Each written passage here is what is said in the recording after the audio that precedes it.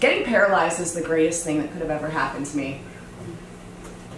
Losing the ability to walk, to pee on my own, to poop on my own, to feel sexy is the greatest thing that could have ever happened to me. Before I was injured, I was a reckless human being. I used people, snorted pills off the back of the toilet, and then would go work on kids' braces. I drank every single night. I didn't take care of myself. I imploded my life, moved back to my parents' basement, filed bankruptcy at 21, got myself paralyzed at 22 years old as a passenger on a motorcycle. A woman made a U-turn in front of us and he didn't stop in time. He went through her back window, breaking his leg. I went over her SUV, breaking my back in 2 places. My chest collapsed, my ribs punctured my lungs, nicked my spinal cord.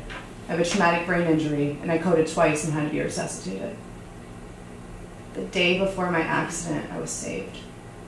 I was at a friend's grandmother's funeral, and as the pastor was speaking, I felt this calm warmness come over me. I knew everything was going to be okay. I thought it was with Granny's passing. I was an atheist, right? I didn't believe in anything. I'm like, holy crap, there's a God. And he's going to take care of Granny. No, he's going to take care of me. I saw my own grandmother who passed when I was a child. She looked at me, she said, Jessie May, it's not your time. I can't stay with you and you can't stay with me, but you have things to do and people to get back to. Do you think I listened to her words right away? No. I tried to live my reckless lifestyle for the first 1.5 years of my injury. I continued to party, continued to drink, continued to use people, got infection after infection, was re-hospitalized twice in my first year of being paralyzed.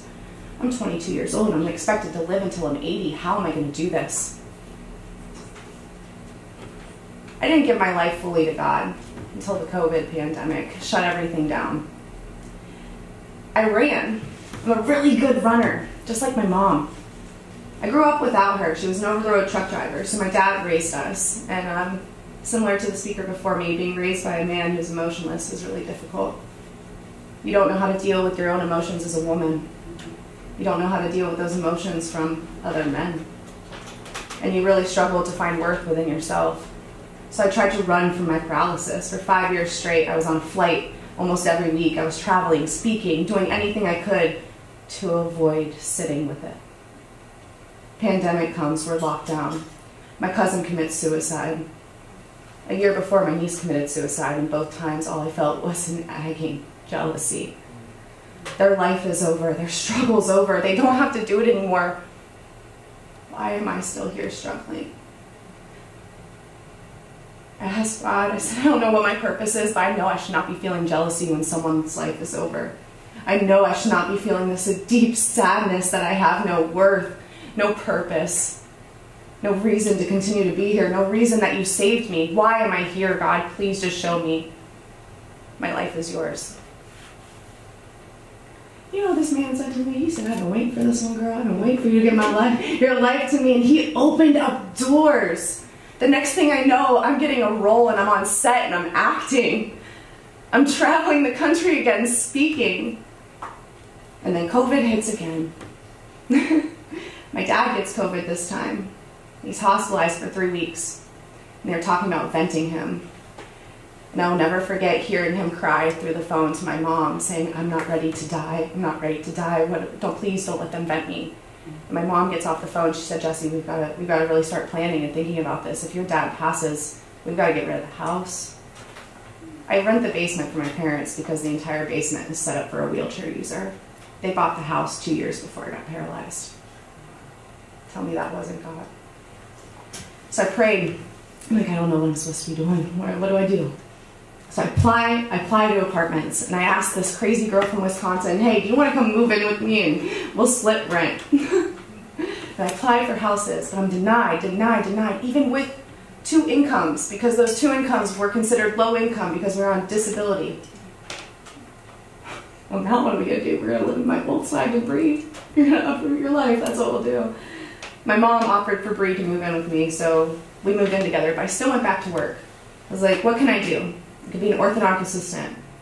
Okay, cool. So I go back to work, and when I tell you my morals and my values as a human being were tested that entire year I was there.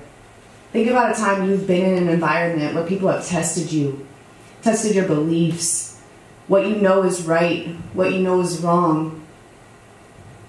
In the past, I would give in those moments. I was a follower.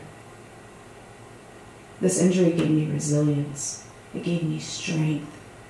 It gave me the power to sit on my own two wheels, strong, and not let these people encourage me to do illegal things, working on patients with no doctor in the office and wild things. We finally got a doctor, things sorted out. I quit my job earlier this year. But things aren't easy, right? I broke my back again. The hardware is broken in half, so I was in a chest brace all summer long. And when things go bad, we're faced with two choices. We can give up and give in, or we can put our head down, pray, lift our eyes back up, dig in a little deeper, and attack it with grace and strength and a lot of tears. That's what this summer was for me. I spent all 3 months preparing for surgery. I had a major spine surgery in August. They completely cut open my back, removed 2 pounds of titanium hardware, put in new titanium hardware. Because I prepared, I was discharged within 3 days. I was off pain meds within a week. I was on a flight to Baltimore to go give a keynote to the Ticket to Work and Social Security program, where my voice was finally heard as a person that lived on disability and then was able to get off of it. Within 4 weeks, I'm back on set acting and then merging my business with another strong, badass wheelchair-using women to build the fitness space for wheelchair users. I'm blessed to live with another powerful wheelchair woman who's helping me build a transitional community for wheelchair users. See, if I focus on everything that's been taken from me, if I focus on how hard life is and how bad I struggle and those moments where I don't feel like I'm enough, that's what I attract. But if I focus on the power within me, what I've accomplished, the amount of lives I've changed, the people that I helped them believe in themselves when they didn't know how they were going to pick themselves out of bed, that's what gets me up. And that's what can get you up too. You have a story.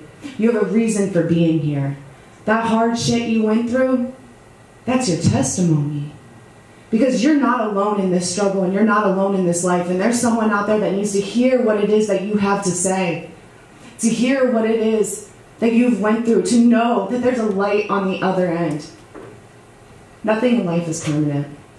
Not the people around you, not the relationships that you hold, not your health, unless you're proactive in working on those things. And that includes your mental health, that includes your physical health, that includes the relationships in your life.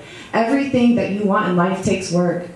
And if you want to create the life that it is you want to live and lead, put that work in. Put that effort in. Regardless of where you come from, your physical ability, what you think you lack, you don't. Don't wait for paralysis or loss of a loved one to know your worth and your power. You are worthy. You can do it. So wheel with me. Use your obstacles to live life to the fullest. Thank you.